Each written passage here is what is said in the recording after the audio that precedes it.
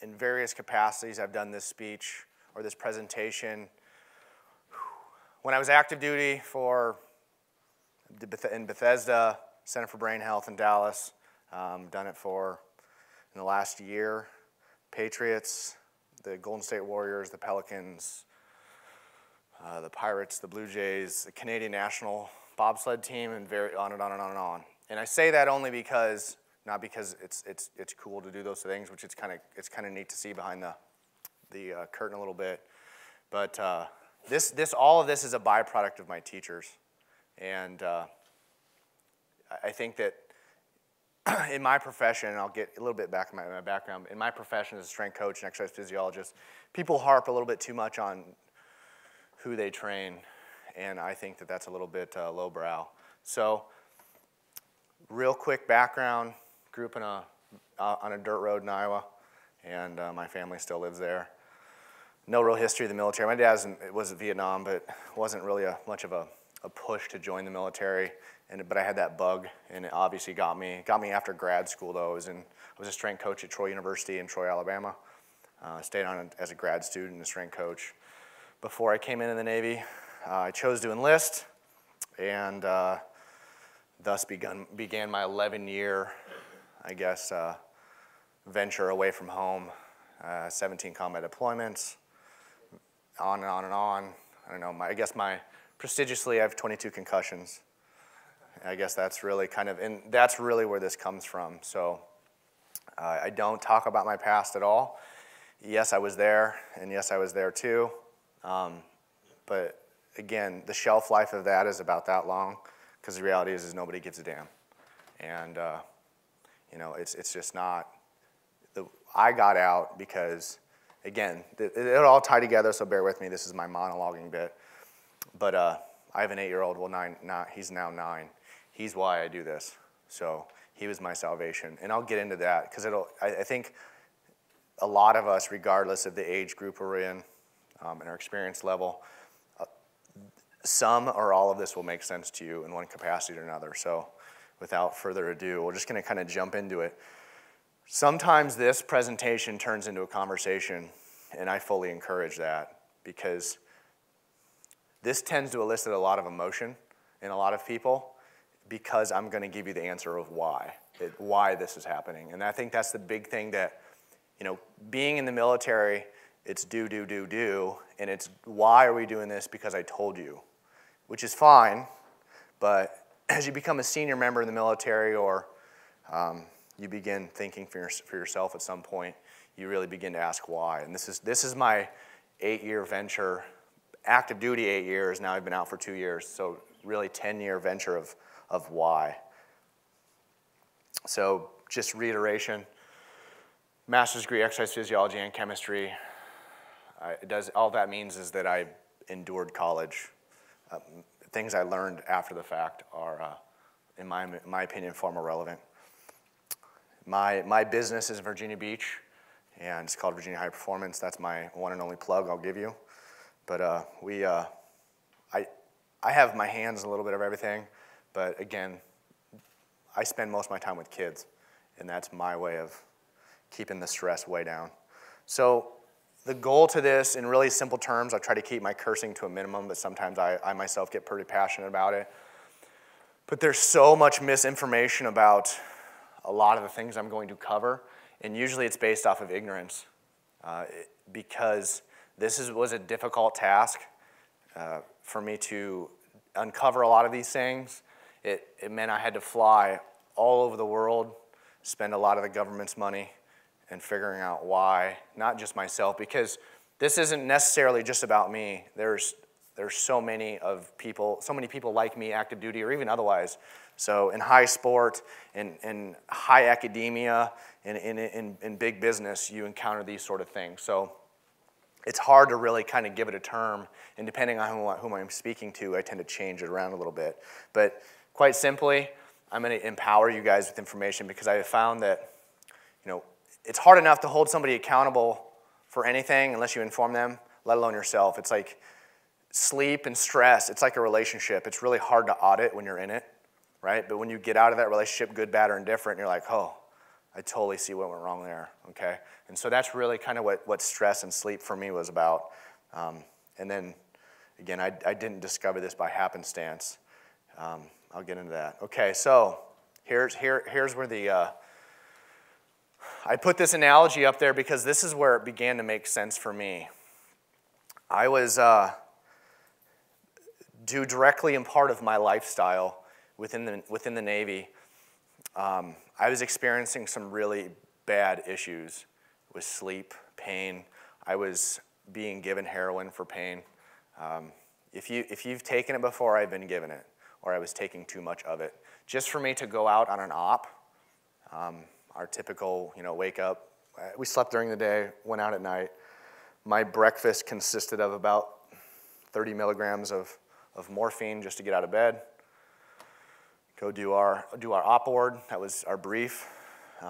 Eat a little bit, take another 10 milligrams of morphine getting on the helo, take another 10 milligrams getting off the helo, take another 10 milligrams at the set point before action. So about 70 milligrams of morphine just to do my job, get back, and then I would get on electrostim, or I'd sit in an ice bath whilst taking every sort of opiate you can imagine, to include, I was given heroin 9 times because I couldn't walk.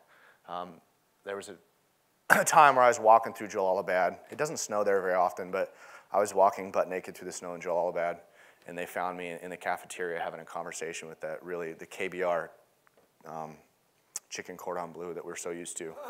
So that was my experience with, my first experience with heroin. So bear with me here. So stress, good or bad, terrible, benign, compounding stress, it is this. This is the simplest way to put it, and I can get as into the weeds as much as I can, or as you'd like me to, but this is a really good analogy. So stress sets neural pathways, okay? It is a chemical-induced sort of pattern that happens. Good, bad, what's alcohol, it's tobacco, it's stress, it's weight training, whatever it is, okay, happiness, they all elicit a certain reaction, okay? And our life, if you turn your car on and your car's in a good state, most cars will idle around 1,000 RPM, a little bit low, depending on the make and model, okay? And that's our nervous system. The thing is when something's going wrong with that car will begin to idle a little bit quicker, okay? And if there's something really wrong with it, it may not start. But for this purpose of this analogy, what I will say is that for those of us in the military, and in my lifestyle, the car actually will perform really, really well at 7,000, 8,000 RPM in context of this image right here. Okay, but staying there for a really long time is not very viable. The problem with it, with the human body is especially in my position in the military, I was always getting ramped up to the 9 and 10. Always, always, always. But when you get up into 9 and 10, that neurological, chemical, norepinephrine, serotonin, dopamine response is really, really, it's large by volume, okay? If you want to put it in nanograms per milliliter, whatever, there's a lot, okay? And that tends to set neural pathways, okay? But think of basically when you don't really think it because it's subconscious, but just moving your arms, it's subconscious. But shooting, moving, stress, all those sort of things, they're learned behaviors. When that stress is really, really high, you learn really fast, because it becomes so imprinted in your nervous system. The problem with it is when you're up in 8, 9, 10 all the time, like I was, my idle became 3,000 or 4,000, okay? I could get right back up to 9, but I could never get back down to homeostasis because my new norm was just always go. Hypervigilant, anxious, irritable. Quite frankly, I was a really, really awful person to be around. I was really, really violent to everybody, to include my family. I did some bad things to some bad people, and I did some really bad things to some good people. And I very much hit my breaking point. So that's the deal, is we are so conditioned to ramp up, we can't come back down. And when you can't come back down, and we'll get into it here in a minute, there is very much a cause and effect, and I'm going to link that cause and effect for you. The thing is if we use it in the context of a car again, any one of our cars, if it's in good working order, we can put the car in neutral and we can rev it up to about 3,000 RPM. And that can be sustained for a really long time. Okay, admit it, that's what the beauty of the human body, it can be sustained for a really long time. But not as long as you might think, okay? Especially if there's been some wear and tear in that car, right? Which tends to happen for those of us that are or were in the military. There's a lot of wear and tear. So keep this kind of in mind of what's happening. Like, we're not able to get down to our sleep level, which is that idle. Okay, it's necessary. Okay. It's hard to label some of these things. Like, I put emotional is up there, but it can be anything. It can be physical, and we'll get there. I'm going to list some physical things, some manifestations of stress and what happens, and every one of you is going to go, okay, I always thought that was just something that I always had to deal with, and you'll see what I mean here in a minute. So two terms that I want you to get to know a little bit. One is sympathetic, and the other one is parasympathetic. Okay, sympathetic means stress. Simply, it just means when you're under stress, your nervous system becomes very sympathetic, becomes sensitive, it becomes very hypervigilant. We get some other physical manifestations, and I won't get ahead of myself, but so again, these are all, this won't, just so you know, this won't make sense until you see all the slides, okay? So just bear with me. This is a bit of a journey. This is my OCD way of articulating it. And then parasympathetic. Parasympathetic is the response to that sympathetic, that stress, okay? Think of it kind of as an acid and a base. Too much acid, not enough base, you still stay acidic, okay? Or that RPM, okay? If you don't take your foot off the gas pedal, even if you're not as sympathetic as stressed out, you're still stressed out a little bit, okay? So I may use these terms, so that's what you know. So sympathetic, stress, parasympathetic, chilling out, okay? And the military has taught us one thing, probably above all else, especially in the training, and that's be reactive, okay? Now that's a very, very, very, very good thing in the military, but that reactive response tends to not bode very well for our social, emotional, and our family lives. So it's hard to kind of get that foot off the gas pedal, because here's the deal. When we're talking about the RPMs, and I know anyone in this room that has deployed and that is having issues, I believe I've got them, still deal with them. Issues is not a bad thing. But sometimes pushing that gas feels good, and that's the problem, right? That's why sometimes it's even harder to come off that high, okay? Because being reactive feels really good, especially when you're trained yourselves or you've been trained, or just the combination of who you are as a person and the training that you've encountered. I enjoyed being an asshole. It was my safeguard, okay, for me to do my job. But again, that's not very good for my social life, my married life, and definitely not for my young boy at the time. So I'm going to throw some terms in here just so we get familiar with them. So cortisol. Cortisol, again, that acid-base thing. We're talking about that parasympathetic, sympathetic. Is testosterone? Good, to some degree. Cortisol counteracts that, okay? Cortisol goes up, a lot of things go down. A lot of things go down that we want. Growth hormone, testosterone, serotonin, norepinephrine, all those sort of things. Sex drive, libido, list goes on and on when cortisol goes up, okay? That's why I have testosterone, good, very, very much affected, even by the emotional state, okay? And I'll get into why that is. It's all linked. It's pretty simple, and so just bear with me. Medications. That includes all pain, all opiates.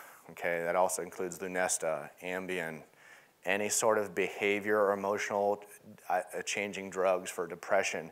Now, don't mishear me. I am not bastardizing any of these sort of things. I'm not one that says sugar's the devil or fat's, no. Used in context of how they're meant to be prescribed and consumed, they are useful. The problem is that, me included, I got so used to taking them for me to do my job that it came back around. Losing my hair, losing my teeth, fingernails falling out, couldn't walk, couldn't talk, all those sort of things with, by the look of me, relatively no trauma, okay? So don't mistake me when I'm saying, hey, these are this and these are bad. That's not it. It's just, this is a discovery. So sleep, right, that's the big one. Okay, if I can get anybody's attention in any room and go, I can guarantee you I can improve your sleep without taking in medication. Almost everybody will either think I'm full of shit or I'll just get their attention either way, okay? So bear with me on that. Sunlight, travel, how does that affect, okay? We've all heard setting circadian rhythm, the impact of vitamin D, norepinephrine, serotonin, all those sort of things. I can make that link, but so I don't get all over the place, because keep in mind, this is 10 years of information I'm trying to put in like 14 slides. So I had to kind of pick some things. Travel in the military, I averaged 308 days gone for 11 years. That's what I averaged gone. So I traveled a little bit. It very much affects us. And for those of us that travel even east to west coast sometimes, getting back on rhythm can be difficult. So especially when you see 4 or 5 countries in one day, that tends to be a problem. Diet very much affects us. I'm not a registered dietitian, nor am I a sports dietitian, but diet, we are how we train and how our lives are, and we are what we eat, very much so. And family and work, okay? Those tend to kind of converge a little bit, but family can, and I always say this, family can very much bring you up. Family can bring you down, not because it's the family's problem, but because it can be like a source of, I'm letting them down. And when you get in that position where you're like, I'm really letting my family down, it really drives you to kind of a new low. At least it did me. Breathing techniques. So here's the terms I want you to start burning into your brain. Diaphragm and vagus nerve, okay? I'm going to very much get into these. So I'm going to kind of plant this seed, and I'm going to back up a little bit. But these are just kind of like, here's the definitions we're going to start going over a little bit. Okay, little history lesson. No, I did not know Mr. Pavlov. He was around a little bit before I was. So we've all probably heard of the Pavlovian response. Okay, the bell, the dog. If you've seen the television show The Office with Dwight and the jelly bean or something, right? It's the same idea where it's, bottom line, it's a conditioned response. For anybody here, you don't have to show hands, I'm not asking about participation yet, but for those of us in here that read before we go to bed, what happens when you read when you get on an airplane? You sleep, okay? It's a conditioned response, it's Pavlovian, okay? So just to give you a little background, because this is going to come right back around of why this is so important. Pavlov was a brilliant, brilliant physiologist, okay? He was researching digestion. That's all you really kind of need to know about that, because we're going to revisit this in a minute. So think of digestion. Digestion, like, okay, what the heck does that have to do with stress? Bear with me, because it's going to blow your mind. It did mine. So in context of the image you see, if you don't know who Pavlov was, basically he was seeing if he could get a condition. He was noticing that his animals, it was actually a lab coat, not a bell. Every time the lab technicians would come in to feed the dogs would start drooling. The dogs began to associate the white coat with food, okay? And then he saw that, he got the idea, and he's like, well, what if we start banging a stick or ringing a bell or something? He continued to get the same response, okay? So thus the conditioned response. And all the time he was studying digestion, right? He just saw this and noticed it and began to run it, basically a side study. So keep that in mind. Digestion, drooling. That's all I'm going to say. Okay. Like, I'm just totally losing me. All right. So physical manifestations, no. There are a lot of manifestations of stress that we won't see because they're at the chemical level. However, I'm going to tell you that the heart obviously is a very powerful organ, right? Without being super rhetorical. The nerve, essentially, the nerve body that runs the cadence of your heart from stress is your SA node. It's your pacemaker, okay? That pacemaker has one nerve intervention to your spine. So brain to spine to heart, a single nerve intervention, okay? Your stomach has 7, okay? No, other than your brain, no other organ has any greater nerve sensitivity based off nerve intervention of basically like what's going on in the body. So if you look at this list of physical manifestations of stress, stress can be a good thing, right? Like as an athlete growing up, every time I swam competitively since I was 4 years old, and then I played baseball and through college, every time I'd smell chlorine, I'd have to pee, Okay, it just became very much a stress response. So, frequent urination, diarrhea, constipation. If you experience any of these in a moment of stress, it's normal, okay? It's not, well, this just is what I do. So I encounter this a lot with professional athletes. One of the Pirates players had a long conversation with him. Every time he would do two things. He'd go to a game, or he really enjoyed weight training, specifically legs day, he'd always get diarrhea, okay? So cause effect, okay?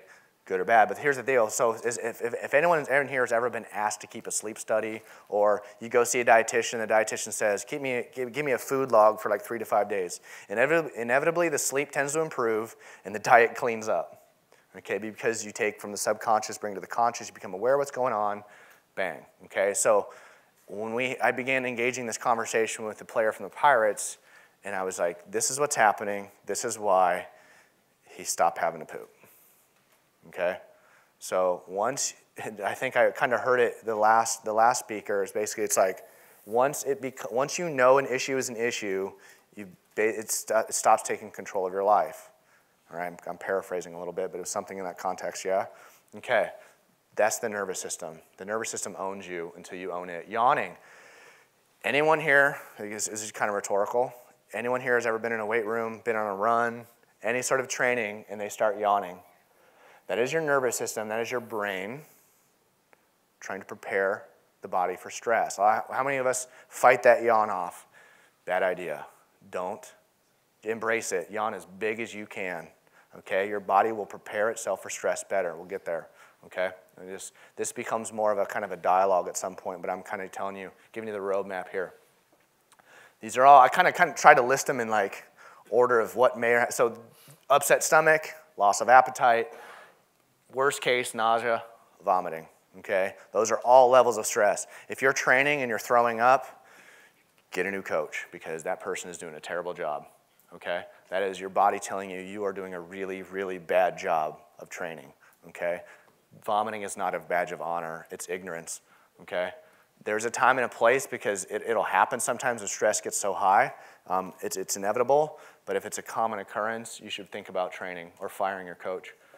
Nervousness, butterflies, being anxious, anxiety, those sort of that visceral feeling, okay? That is your stomach, specifically, that gut feeling is saying, hey, get ready, here comes the stress. Acid reflux, heartburn, indigestion, ulcers, all linked to different levels of discomfort and nervous system, sort of manifestation of discomfort and pain. Hunger, unquenchable thirst, dry mouth, okay? Being sleepy is very much, and so every single time for the last 7 or 8 years that we would go do something work-related when I was in the Navy, I'd put my earplugs in. I had just a little like fitted Invisio earpiece that I'd have. I'd put that in before I'd actually take it out, let it hang. I put 2 ear pro in. If anyone's ever been on a CH-47 Chinook, they are ridiculously loud, but that is the best sleep I've ever had in my life. Every time I got on a helicopter, boom. And what would wake me up was 10 minutes out, they'd test fire the weapon, or 10 minutes into it, they'd test fire the guns, then it'd wake you up, but then it'd stop waking me up. I'd sleep through a minigun, test fire 2 of them. And then I would just get, I don't know what it was just, I always knew how long we were gonna fly in, and without fail, when we do basically a test, like, hey, checking in. I would just put my earpiece in, I'd be wide awake. So stress can make you sleepy, and vice versa. It can keep us up, obviously. Hiccups happens, okay? And people tend to hold their breath too. Right? You get scared, you go, and you don't even know it, but you hold your breath, okay? So these right here are a whole bunch of physical manifestations that do happen to you on a daily basis. Get in a fight with your girlfriend, get shot at, get stabbed, talk with your ex-wife, like in my case. These all tend to happen. You also, on the flip side of it, like my 9-year-old son, I spend a couple minutes with him. I love in life, okay? So these things can also be, but understanding that they happen, they're gonna happen. Bear with me here, okay? Here's the big statement. We put so much emphasis on the state of physical readiness, okay? But I'm here to tell you that factually, you can replace the word with recovery, with wellness, with happiness, with performance, with anything, okay? Only, because again, we wouldn't, most people, wouldn't ever think of just rolling out of bed and just going into an intense bout of training, okay? To some degree, we are going to begin to prepare our physical body to endure that stress, okay? Stretch, warm up, have some food, any combination of things, okay? But yet, we will put ourselves into a physical, an incredibly stressful sort of environment physically without even giving it a single thought. Just be like, well, this is my job demands, I'm just going to go do it, you know, like a lemming. And again, all of us are guilty of it, including myself. You just kind of get so used to that hamster wheel, and you just jump in and see, and then you become very reactive, okay? The greater the preparation for the mind, the greater the adaptation, okay? Because here's the conundrum, is that the human body, specifically the brain, is so magnificent that it will adapt, okay? We are so used to being at deficit and still being a high performer, okay, that we just go, you know what, I'm top of the food chain, I can still endure it, okay? That's where my mind was at. I had gone through so many different selection courses. I couldn't go up anymore from my standpoint in the military. I was a senior leader, I was a master breacher, I was a sniper instructor, I was all these sort of things. I had literally every single Navy qual possible except for a bundle, just because I didn't want to put my back through it anymore. I had literally every qualification. I couldn't go up anymore. But I still was just like, my body can handle it, okay, until my body took over and taught me otherwise. Okay. Here we're getting into it, okay? I've had so many discussions about sleep. And I can't almost every time I encounter somebody, whether directly, whether they're trying to be confrontational, or they pull me aside and would like to rebuke what I'm putting out in terms of this statement.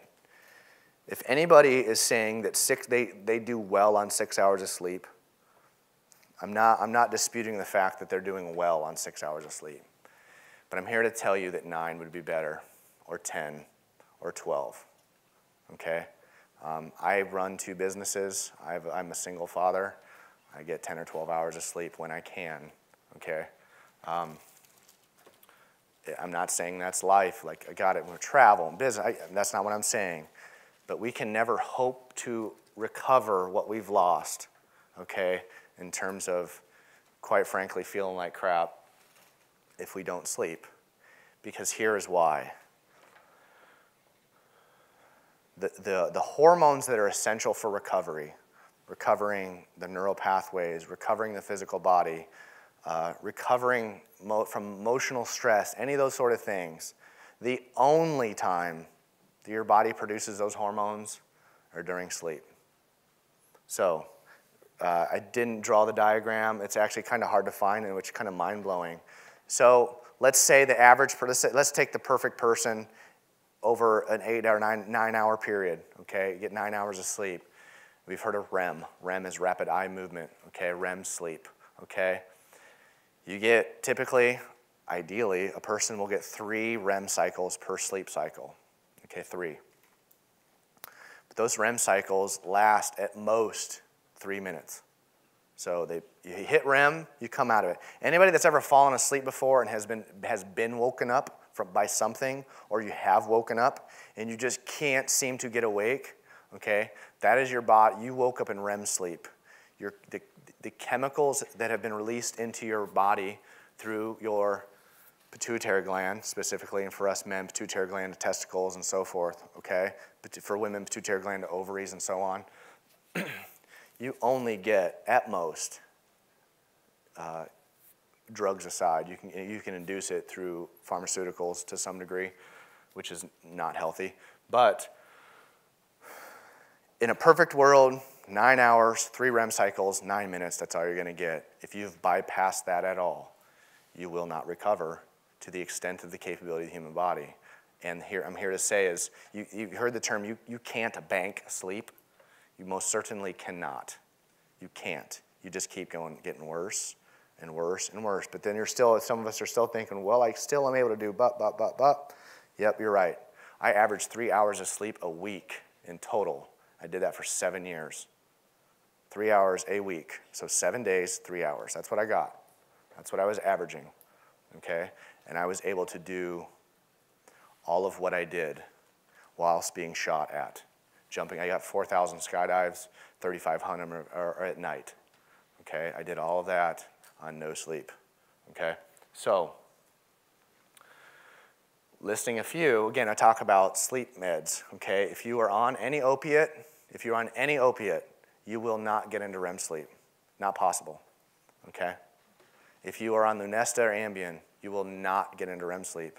If you are on any over-the-counter sleep aid, aside from like magnesium sulfate or citrate, not sulfate, but more citrate, Unisom, you will not get into REM sleep. If you are drinking alcohol before you go to bed, you will not get into REM sleep. If you are sleeping with your phone within 7 feet of your brain, the chances of you getting into REM sleep are little to none, okay? If you're carrying your phone next to your testicles, your body will begin to lessen its production of testosterone. I don't make testosterone because my pituitary gland was destroyed, so I don't really care at this point. So too many concussions, too many blasts. The sac that my pituitary sits in has been destroyed, so I have to take testosterone every Tuesday. So I'm not scared of needles, but that's not the way I'd prefer to have life be. So, listing a few reasons why we don't sleep, okay? Some of them we kind of already talked: stress, overtraining, social, emotional. The list goes on and on. Stress. Too much stress that we can't downregulate from, okay? Electronics, blue light. So I think the newest, I just found this out, has anybody recently updated their iPhone? Like there was a very new update within the last week or so. There is a feature in your iPhone now that turns off blue light. So Apple's brilliant, okay? They were one of those, I think we're kind of all in the same age demographic. Remember those really awesome blue blocker sunglasses, okay? Those are still kind of being in use at certain points. I know the Australian swim team is using them. I'll get into that here in a minute maybe. But blue light stimulates, okay? It stimulates, quite simply it stimulates. Apple was one of the first companies that put the opposite of a blue light filter on their devices, iPads, iPhones, computers, because it stimulates, okay? It's a brilliant sort of marketing tool. But that's why I feel like most of us that have Apple devices, you feel like a little crackhead. You're going like your phone, your iPad, your computer, and you just can't get off it, right? And then you go to your desktop because it's just blasting blue light in your face, okay? And then flat screen TV, same thing. We've all, I assume many of us have been to Vegas. They just pump blue light they pump pure O2 and blue light into the casinos, all by design, okay? So delta pattern, I'll just say that. The delta waves of your brain is the sleep wave, okay? When you hear the flow state or you're in the zone or you're in REM sleep, your brain emits a certain wave, okay? It's called a delta pattern, okay? You do not get into delta, or having a phone near you or a lot of blue light in you, getting into that delta, that flow state, that zone, that REM sleep becomes very difficult, okay? I won't say it's speaking absolutes, but the research is saying that, prominent research, peer-reviewed research is saying that it's very difficult. So many of us have been injured, okay? Pain meds, because of the mechanics of those pharmaceuticals, your body cannot get into REM sleep. We've experienced that. That's sort of, I get very hypervigilant when I was on pain meds. I just felt like I had to clean and do, and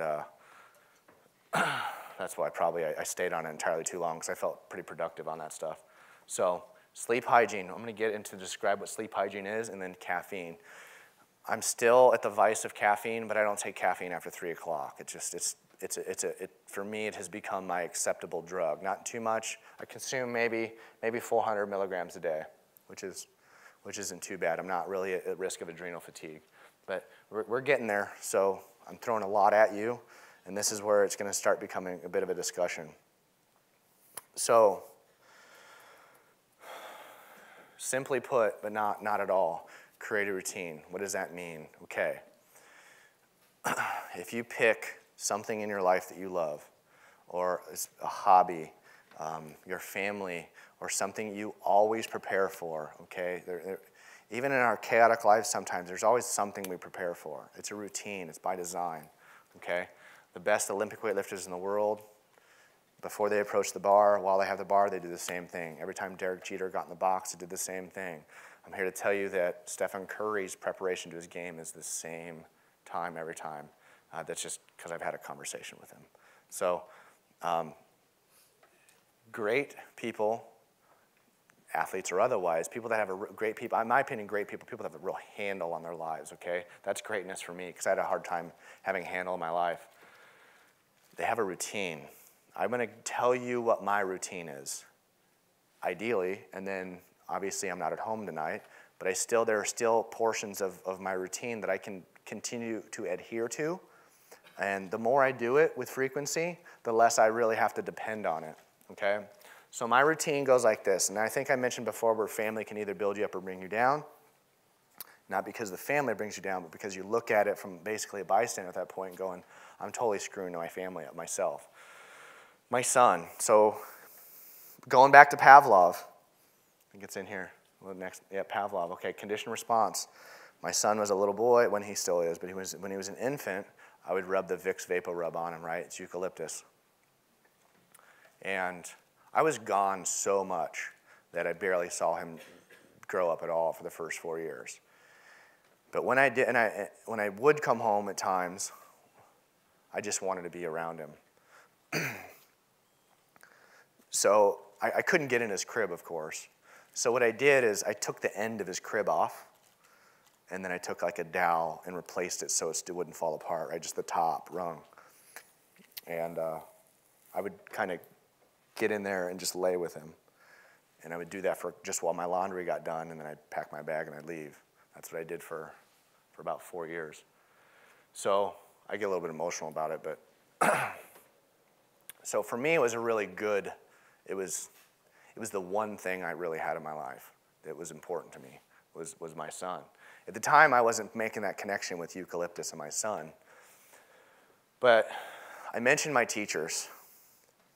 I will mention them by name because they saved my life. John Sullivan, he's by many names. He's a sports psychologist. He's primarily been a sports psychologist for the Patriots for years. He's at Providence College, really very brilliant neuroscientist, sports psychologist. Mark Stevenson, who's a program manager at my former command. And then on the other side, from the sleep side, her name is Shona Halson, Halson. She's the director of sleep and recovery for the Australian Institute of Sport. Australian Institute of Sport is a pinnacle of human performance on the planet, not the US. Russia's got some pretty good peeps, but Australia's a top dog. And then David Martin, who was a director of AIS, who's now with the 76ers. Those are the 4 people that saved my life. And so, that being said, as I began having these conversations with Shona and these people, they were able to, John Sullivan specifically was able to, he said, hey, think back and we began having these conversations, and for some reason, I began to talk about that Vicks. And he's like, that's it. That's your conditioned response. And I was like, what does that mean? So what I did is I went and bought a little bottle of eucalyptus, right? A little extract you can get like at Whole Foods or wherever else. And I would just smell it. And instantly, man, I would just chill out. And I'd just sleep like a baby. Over time, of course. It wasn't, but that first night, though, it elicited a real response. And this is how I knew it. It was because of Mr. Pavlov, okay? When you don't know you're doing it, some of you may, this is how I knew I was doing it. When it became a conditioned response to me because I always had this habit, post-op, if we had hot water, which wasn't very often, I would take a hot shower, and just the way to chill me out. So that was another bit of conditioned response. So I began taking hot showers with eucalyptus oil, and I would just start I'd yawn, and I'd start drooling, okay? You don't know you're doing it, but it's happening when you're happy, during sex, during food, during whatever it is. You see it a lot in baseball and football. Why do you think people are always spitting? Okay? Their vagus nerve is stimulated. Okay? That's just at the base of your skull. All right? It's telling your base of your stomach it's fat and happy. Okay? It starts affecting your diaphragm, which talks directly to your SA node. How do we know that's working? Because the vagus nerve, we know that we're stimulated and happy when you drool. Okay? Mr. Pavlov found that out a long, long time ago. So, the long story, the short is my routine. I shut all the lights off in my house except for some strategic candles or night lights really, or just ambient light from the street. That's my process. Okay, I start there. Now, before I jump into this, I'm kind of all over, so bear with me. Now, it's not always feasible to create this really robust routine because there are some things out there. So the National Intrepid Center for Excellence, NICO, in Bethesda, Maryland, it's a fantastic place. The Center for Brain Health in Dallas, Texas, also a fantastic place. And they've worked through a lot of these principles, and they really have gotten some fantastic results. The only thing I have to say about that is that it's hard to sustain that sort of lifestyle. Like, guys will go away. Has anyone here been to NICO? Anyone? Right?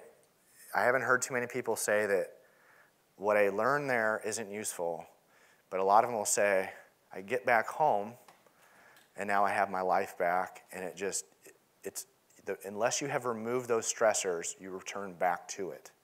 And the lifestyle they have they've created for you those 3 to 4 weeks at NICO, it's not sustainable. Okay, and that's not that that's a problem, but for us as humans and our unwillingness to concede, it becomes a very difficult task because that sleep patterning and that sleep hygiene that they set and other things with kids and life and work and all those sort of things, it just doesn't work. It's not sustainable. Okay, so that was the big thing. Is like, how do you make something sustainable, right? You don't create a bunch of change. There's too many changing variables. There's too many changing variables. You don't know what worked or what isn't going to work, right? You may be onto something, but you have so many changing variables in your life that you're just like, right? If someone comes to you, and this is one thing I've learned in the professional athletic world. If I go to an athlete and go, and I know they're a mess, I go, stop what you're doing, don't train that way, and don't eat that way. Instantly they go, nope. I was really successful getting here. Why should I listen to you? Instead, the approach is, don't change how you're training. Don't change your diet yet. That's not what I'm here to enhance what you're doing. Have you thought about trying this one thing? Take your pillow on the road. Try this, try that. And then inevitably they go, that's not evasive. That's not too bad. Let's try that. Let's plug that one variable in. And then they can go, that did work or it didn't work. If it did work, great. Here's another piece. If it didn't work, they go, yeah, it didn't really work for me. Okay. Try this. Just one variable at a time, okay? Oftentimes we get, especially in this state, in the military, the true stress, we just go, F it. And they just try to change everything, and then you're like, waiting for it to come, and you're like, when's it going to come? And it never does because there's too many changing variables. Or if it does, and you're like, that's awesome, I feel great, but I don't know what it is that made me feel great. And then you got to change more shit. And you're like, I don't know what it was. So, back to me. Look at me, everyone. So, shut my lights off in my house. My process then begins. That is my we always do that. Who turns their lights off? Who leaves their lights on purposely when they sleep? Nobody, hopefully, right? Who brushes their teeth before they go to bed? Most people do. Some of us, especially on the road, I always shower before I go to bed just because of the hectic life, and then I have a shower and I get to bed. There's things that we already do. Who uses mint-flavored toothpaste, right? Right, everybody, okay? Some of us use electric toothbrushes. It is a stimulus, okay? We started, what we do is you want to take tools, things you already do, they're in your subconscious, bring them to your conscious, okay, and take note of it, okay? The same way you would a training program. It's like, well, I got to get prepared for this marathon. I'm not just going to go, although I run a marathon without training for it. But it was because my sister wanted me to. Her partner quit on her, so I was like, well, I'll go do it. So I did. But I was in a state to do it though. But my point is that shut the lights off in my house. Okay, I walk upstairs. I check on my son. He doesn't use Vicks anymore, but he uses Burt's Bees shampoo. So now it can be Burt's Bees for me. I smell him. I sound a little bit creepy, but I'm okay with that. I smell my son. It makes me happy, right? And then I go into my bathroom, and I turn my shower on. And Bruce Lee's thing, Bruce Lee used steam because he'd visualize his breathing, okay? That way it doesn't have to become this, is it working, breathing thing. You could see the steam move as he breathed, so he used steam, okay? So I took that little piece, and I was like, well, now I don't have to vigilantly focus on breathing that I didn't understand to begin with, okay? And then I have a Philips Sonicare toothbrush that I have now. That vibrating stimulus to me has become preparatory bedtime routine. The mint toothpaste, I use the same 2 different toothpastes, right?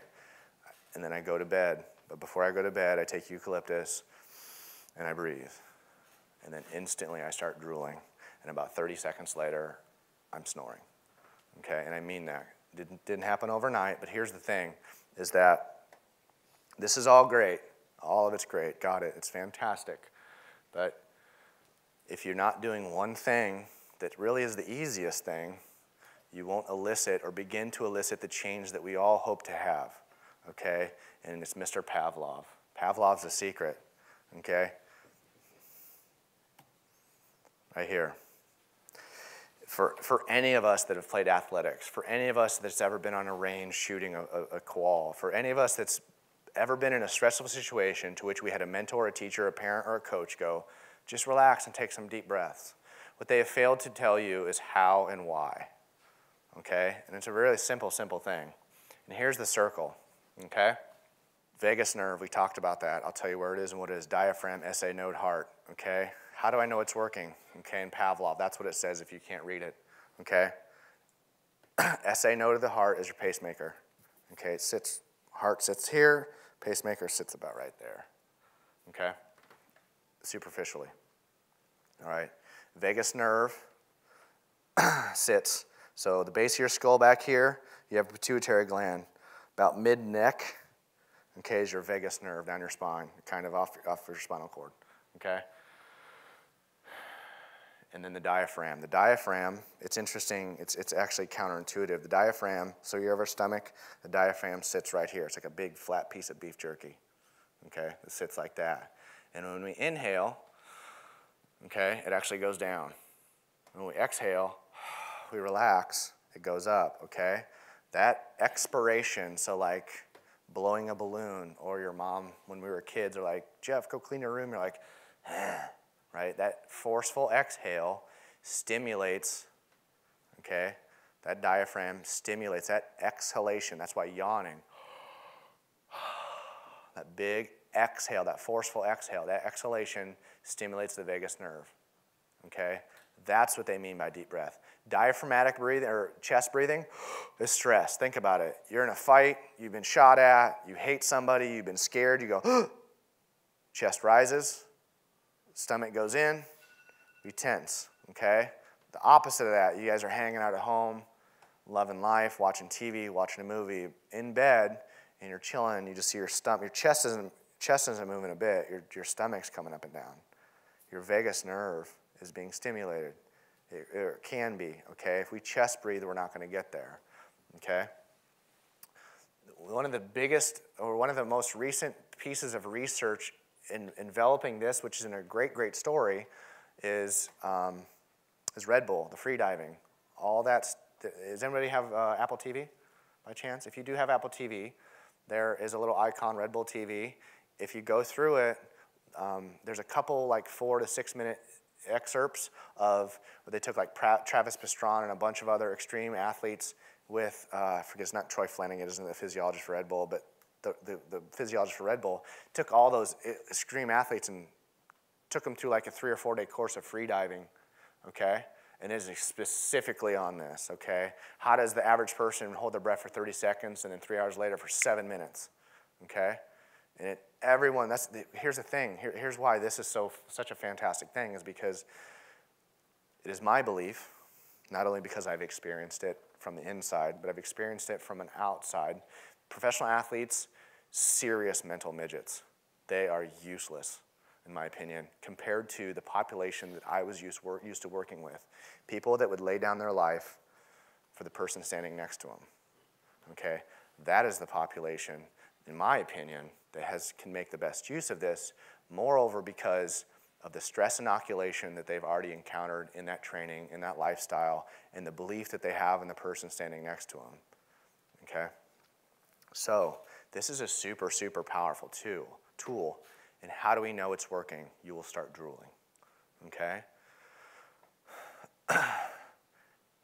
I will say that it's going to take, like anything else, it takes some practice, but not nearly as much as when I'm talking practice, I'm talking, you'll be able to elicit yourself to start drooling in probably 3 to 4 minutes your first time doing it. Some of you even sooner, right? It's a really simple concept. Just,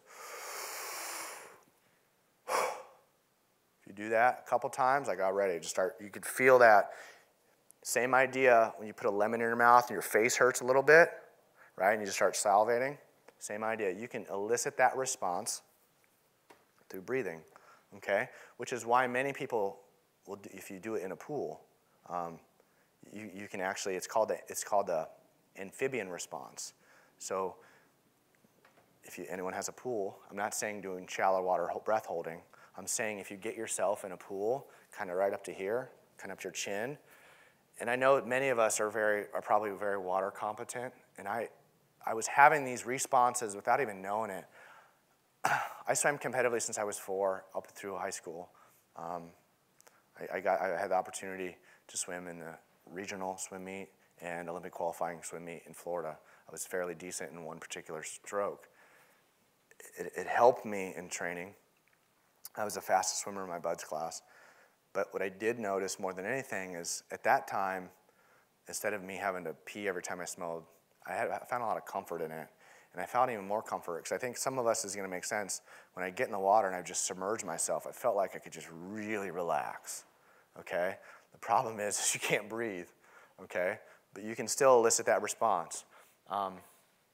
So I'm not going to run through people through drills here about how to breathe.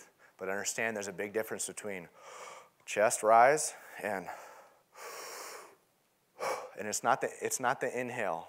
It's the forceful expiration. So there are people that base their entire profession off this. Some people will use a straw, right? Because you got to forcefully exhale through a straw. Some people use a balloon. I just say exhale, just sigh, just do that a couple times. Now, if you add a scent to that, in my case, eucalyptus. Okay, breathe through the nose, exhale through the mouth, and you will start drooling, which is, again, I find myself all the time yawning in the shower, and I got to catch myself because I'm going to start drooling. In the shower, I don't mind, but it can be a little bit obnoxious. So here's my thing. If you go to the gym, if you have a stressful encounter or anything and you begin to yawn, don't stop yourself, okay? That is your body telling you, your brain, your nervous system saying, hey, there's stress coming. Be prepared, okay? And that is the best way for you to prepare, because it's already happening, okay? If you get indigestion, heartburn, diarrhea, loss of appetite, any of those things, embrace them. Understand the link.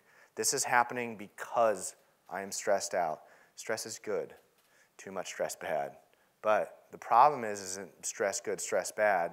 Stress management, it's a nightmare, because we just are so used to having that foot on the gas. Okay, and I'm here to tell you that as beautifully as resilient as we are as humans, okay, that shouldn't be the linchpin for us to just write it off as happenstance. Like, oh yeah, I always have to pee before or I always do this, or I always do that, and that's okay. It's not, because I'm here to tell you, there is an end point to it. The human body will say, it will take control. But the problem is when it takes control, you don't rebound back to your 13-year-old self, right, where a fart made you laugh, okay? So that's not the case for me anymore. Like, I guess farts are always funny, but I mean, it's just that my point is that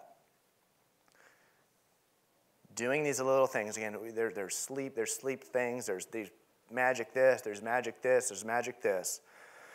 Does anybody had a stellate ganglion block? Anyone? Needle right into the neck. You have a nerve bundle called your stellate ganglion. Okay, some of us may or may not have. That is like taking a Band-Aid in some cases and putting it over a bullet wound. And the reason why is because many people, I'm not demonizing, just bear with me here. When we talk about directly innervating the mood or the symptoms of stress, if you do not remove that stressor or begin to manage that stressor, it will get worse, okay? So, again, I'm not a doctor, I'm not a neuroscientist, I'm none of those sort of things, but I'm here to tell you that if you can, very much admittedly, there are people legitimately, and they're legitimately worse off than I am, okay? I just had some really good teachers along the way that cared for me. I was in a unique situation, and I had a lot of resources available to me. So, but I'm here to say that I've tried it all. I've tried some really crazy stuff that was high-end science, but I didn't live around the corner from the Center for Brain Health in Dallas, Texas. I couldn't use those modalities every day. I just couldn't do it. Right? I live in Virginia, so that commute was killer. I had some other things that I've tried, and at the end of the day, what's worked for me is consistency, okay? Controlling the things that I can control, and I sure as hell can control my breathing, okay? And when stress comes into my life, I will immediately combat it, okay? And I use simple tools. I surround myself with people that care for me, okay? I'm immediately upon getting out of the military, and I know, how many active duty do we have in here currently? We have a few. And let me be also very, very clear. There's 3 things in my life that I consider kind of milestones. Because I don't want you guys to be up here, I don't want you guys to see me up here as someone saying the military is bad. That's not at all what I'm saying. Best thing that's ever happened to me is my son. Second best thing, in my opinion, that's ever happened to me is joining the military. Unfortunately, the third best thing that's ever happened to me is getting out. I hit my limit. That's all I'm saying. I hit my limit. Everyone has different limits. But I think that it doesn't matter what I say or what I've done. The unifying factor is that we all right now, every one of us here, we could list all sorts of items or all sorts of physical manifestations of stress that we experience in a discussion without doctors or neuroscientists or anything. The information that is out there, we could all come to a conclusion as to why, the root cause of why we are feeling that way or why are we getting that physical manifestation if we're honest, okay? And that's a difficult thing too, is because, like I said, stress is like a relationship. When you're in it, it is really hard to assess what the F is going on. It's difficult, okay? Which is why, going back, surround yourself with people who care about you, okay? Also easier said than done, I understand that. Which is why my circle is really small. My circle is about 6, 7 people. That's it. It's not that I don't like people. I don't really like people. I don't like dumb people. I just know what my bandwidth is for being a good human at this point. My bandwidth used to be eye contact. That's all I could tolerate with people. Now I can entertain a conversation. I can be here right now. So I got a text from a group text that Nick was included in the other day about going to Superman and Batman. I'll be honest with you, I still won't go into crowds if I don't have to. Now, obviously, I'm going to go to a movie theater, but I'm going to go Tuesday night or Sunday at 9 p.m. I'm going to sit in a corner where I have a really clear shot of the door, okay? So I say that jokingly, but Virginia Beach is with my former line of work, it's not exactly a place I like to hang out. I tend to stay away out of the spotlight. Which is if you guys do find me on Instagram or Facebook or my business, this is the only trident that you'll ever see with my name. And only reason why this is here, because in this environment it's relevant. Okay? For me, I won't be writing a book anytime soon. I won't be putting movies in, and that's their thing. Okay? I very much personally believe in not advertising the nature of my job nor seeking credit for what I've done. I truly believe that. The only thing I care about is my son and what he thinks of me, Okay, so surround yourself with good people.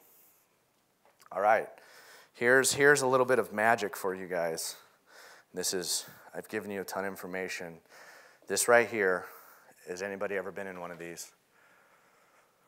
Okay, I'm not sure if these are becoming very, very popular. I won't bother reading the history. 1952, the first onset was really the CIA. It was used as a torture device, kind of, right? So that was kind of in Nick's and I's introduction as well to water. We were baptized by water together, which is why we hit it off so well. And if you weren't there, it's too bad. So the CIA got a hold of it. It didn't take hold very well here in the US in the 50s and 60s. It is widely, widely, widely used in high performance in Australia, in Russia, which is why. The interesting thing is where I live in Hampton Roads, it's the #1 recruiting bed for college athletes in the country, has been the last 4 years. We have more recruitable athletes in Hampton Roads than the entire country of Australia. And Australia, per capita, wins more world championships and gold medals than any other country by 5 times over. Okay? They develop their athletes and players. Whereas we just kind of, even in the military world, tend to just kind of treat the symptom and not the individual. Back on track, I'll try to stay off my soapbox as much as possible. For this right here, ladies and gentlemen, and we're talking about there's central nervous system upregulation, stress. That's good. You want to upregulate so you can handle. Being in a fist fight on Valium doesn't work very well because I've tried it. Doesn't work very well. Okay? The thing is if you continually upregulate, those RPMs continue to climb, downregulation becomes a very big problem. And the reason why is because we are a light switch away from stimulus. Okay? TVs, iPads, phones, lights in general, okay? So, when is the last time, which is kind of going back to the reference of being in water, when is the last time you non-medically removed all your senses? Smell, touch, sensation, hearing, and sight. When's the last time you were able to do that? Safely. Right? You're kind of like, what does that mean? Okay, heroin does a really good job of it, but it's not safe. And other opiates. But again, I'm not a proponent. I make light of it because I was a total train wreck. That right there, ladies and gentlemen, is the cheapest. I say cheap. They run between $25,000 and $35,000 for a unit. Most effective for the cost. Way of removing those senses safely. And what that does is this. It's the Control-Alt-Delete for your hard drive, which is your nervous system. Now, just going to get in it is one thing. The command that I formerly represented, they have 4 of them. And there is, internally, I'm trying to use my words very carefully here just because I don't want it to be misleading. It was introduced to us. We began going down the road of, hey, there's fantastic physical regeneration possibilities. To be honest with you, we didn't realize that there were some mental, like really good possibilities in terms of nervous system downregulation involved with them. But that's what we started getting.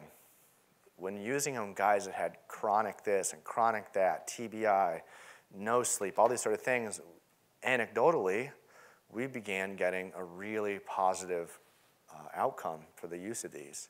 And the reason why is because once guys got used to, guys and women, began getting used to the sensation of being weightless, truly weightless. Can't see anything, can't feel anything, can't hear anything. And now, for many of us, being left with our thoughts can be a pretty scary idea. And that we found that out too. The claustrophobia, this, that, and the other became kind of a scary idea. Until we began, instead of just letting people get in, we ourselves, a few of us, experienced them on a daily basis for weeks and weeks and weeks. We said, hey, before you go in, do this, try this, think about this. This may happen, this may not. This may happen, this may not. I'll just empower them with information. Once they had the information, those individuals began seeing much better progress and results. Now, I'd like to stand up here and say that we have this irrefutable data, it's peer-reviewed, and it's widely used.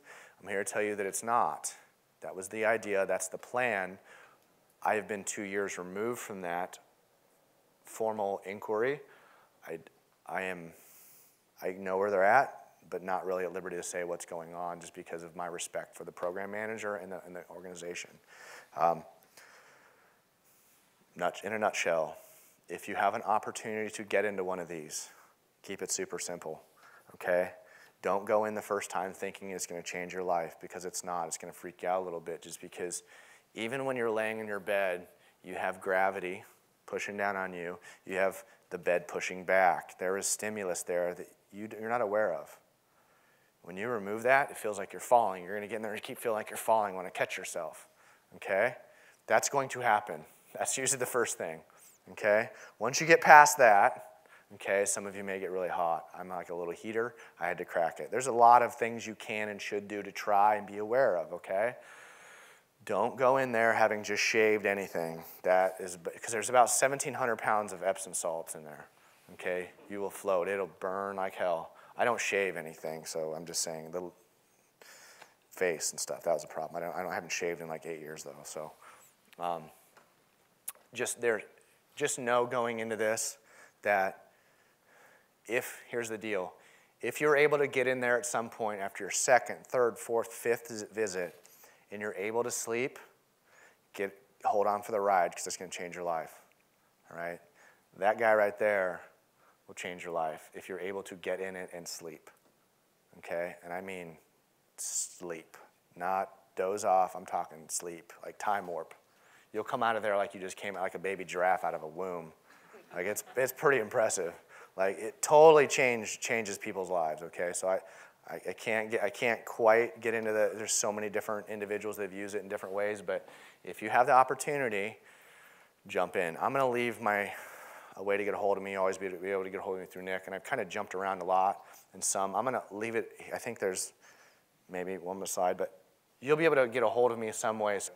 So like here I said, this is not necessarily the end of the presentation. I'm kind of running on fumes here a bit, and I know there's a possibility I totally lost some of you. There's a possibility that the light bulb started to flicker a little bit. Because like when I did this formal presentation, I did it for about 40, 50, I don't know, PhDs in Canada, and I went into the rabbit hole because that's what that's just the weird world of PhDs, in my opinion. I'm not knocking them, it's just you just gotta go down that road. And I've done that same presentation to not that individual, and it just totally lost them. I know we're capable of absorbing a lot of information, but I mean, to kind of summarize these sort of things is that, no, this wasn't overnight for me. This was a long discovery. I've tried about everything you can try to improve sleep, improve wellness, performance. Again, my background is exercise physiologist and strength coach. That's what I do for a living, really, is I teach and coach athletes. This is all transferable into high performance, because this really is where the rubber meets the road in high performance. And I say that because you take the elite 8 in any given sport anywhere in the world. Elite 8 means top 8 cyclists, top 8 swimmers, top 8 football players. They all look about the same. Their build is about the same. Their diet's relatively the same. Their training's relatively the same. It's the things that they do ancillary to that brings them up, that 1% to 3%, that's a game changer.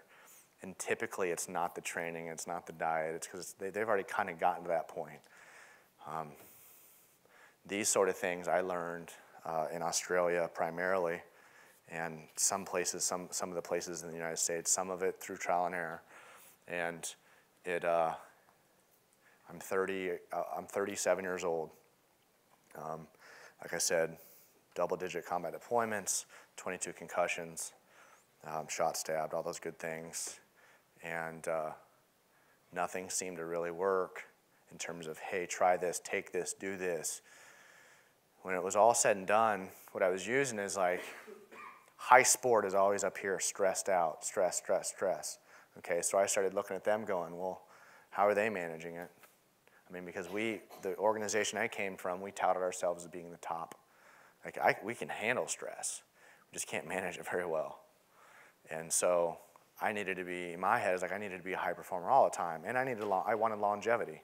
So that's really where where the rubber met the road for me was, I want to be 40 years old and being able to run around with my son, play catch, and do all those sort of things. And then obviously still do things that, I don't do the things necessarily that the military has taught me. I don't shoot much anymore. I definitely don't skydive. They tend to take the fun out of that a little bit. But, I was all over the place, admittedly. So if you get an opportunity to utilize these things and some further questions, I'm easy to track down. So I'm done. I got the hook.